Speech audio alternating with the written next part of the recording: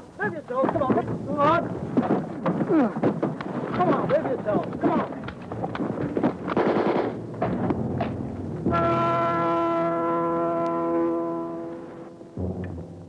Found it, What Major wants me.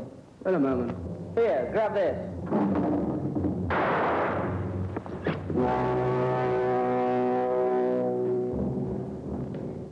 Oh, look, stop messing about.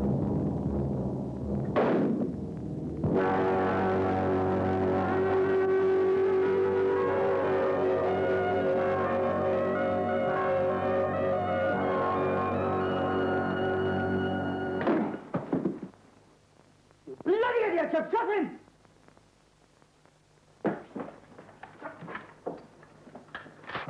For Christ's sake, Brady, did you hear what I said? What happened? It were an accident. He looks bad. He's dead, Sergeant. You'd better get the MO. Right. You'd better get Mr. Bland as well. Right, Sergeant.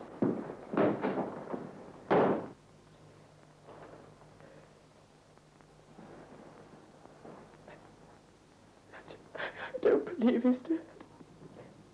Come on, son, pull yourself together. I was only fooling it. It was an accident.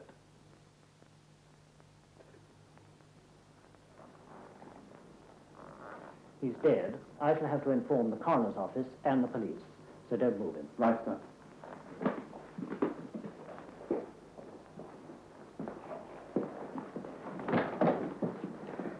Mr. Bland will be here in a couple of minutes, Sergeant. Right. Now, how did it happen? Well, I was just fooling and it went off. It's your rifle, Brady. Yes, Sergeant.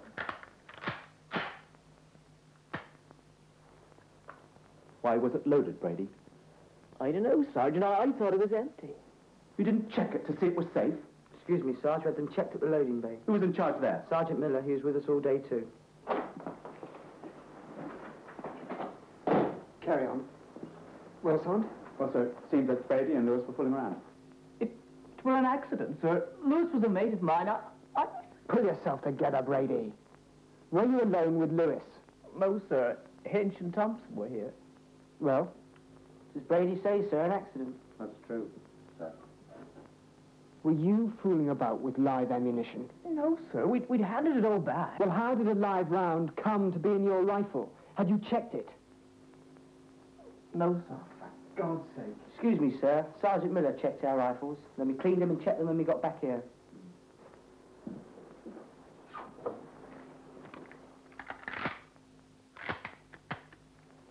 Have you all cleaned your rifles? Well? No, sir. I didn't.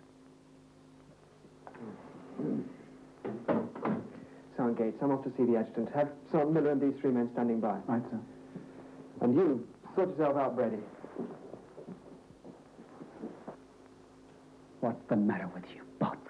Didn't any of your training sink in? Right, come and get your ammunition.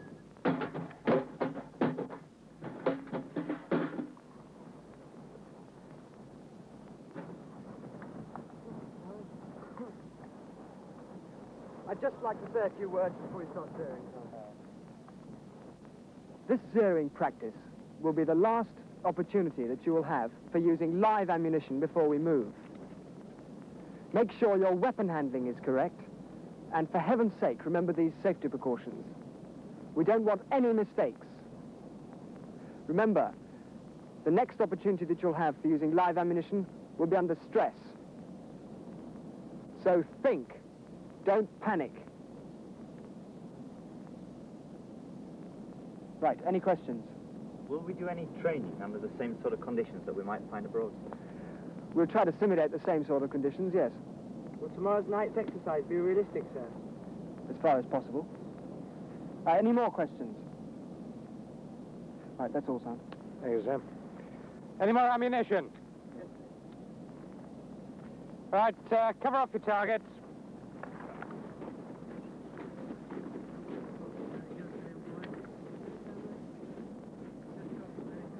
Remember the load.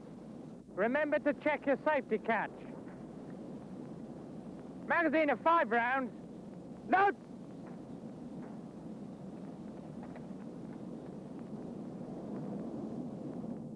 Line positions. Load!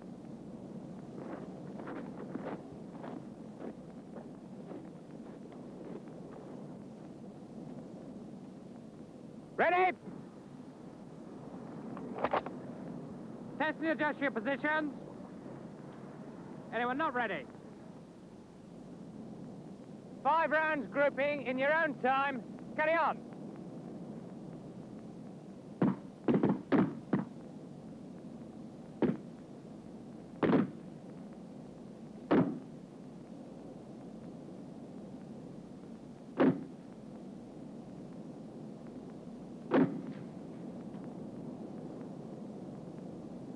Anyone not finished? And load.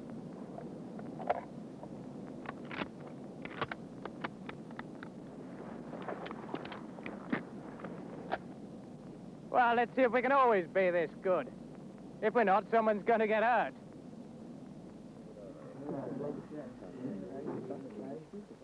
Everyone got their blank ammunition? Okay, jump up now.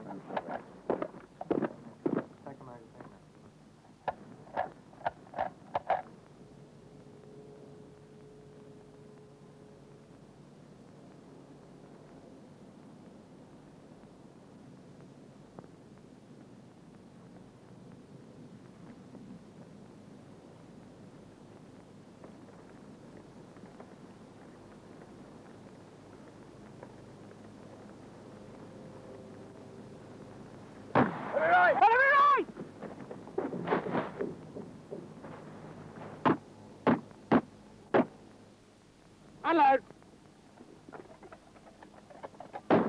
Oh, where's that? Please on. Holland! You were clearly told to move the safety catch to S, remove the magazine, then cock the weapon! I wondered how long it'd take you lot to get overconfident and sloppy. Fortunately, this time no one got hurt. Next time you might not be so lucky. Now listen to me, all of you. Monday, we're off. We'll be in this sort of situation for real. None of you make-believe, so concentrate. Even the best of us makes mistakes, you know. It's no use us drumming discipline into you if you won't discipline yourselves. We can only do so much. The rest is up to you. And there won't always be someone around to check your every movement, you know. Then you'll have to check for yourselves. So check properly. Check.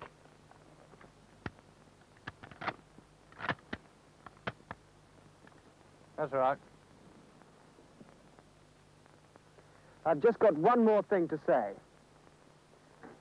From now on, it's going to be live ammunition that you are using, not blank.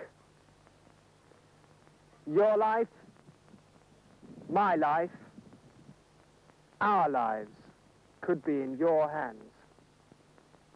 Right, off you go.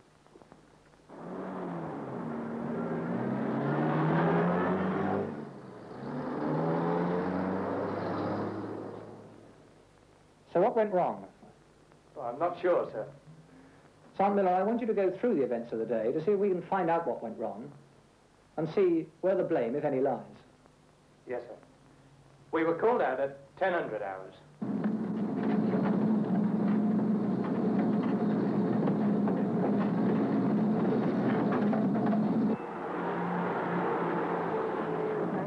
Things was very quiet for us, sir, and then we were ordered back to base.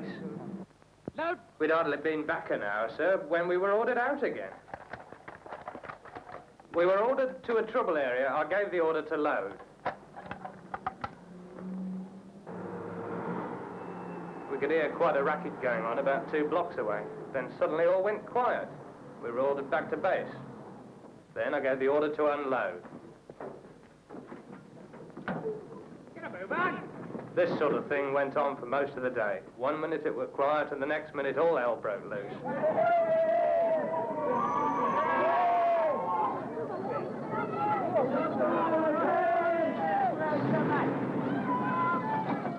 We were patrolling a trouble area.